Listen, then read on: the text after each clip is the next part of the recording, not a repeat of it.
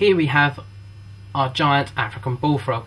Now, when it means giant, they do really mean giant. This frog will actually be able to sit in both your hands. You can't just hold it with one. Because they're so big, they won't just eat insects like the waxy monkey frogs. They'll actually eat a lot more items of food, whether it be a lizard, a small snake, mice, or birds. So you can see they have a great, enormous amount of food they can eat. They're not as agile as some of the smaller frogs, but don't get me wrong, they can still jump very, very high. With the small frogs, you won't really see their teeth, but when this frog eats, you'll definitely be able to see her teeth, and she will bite you and give you a nasty, nasty nip.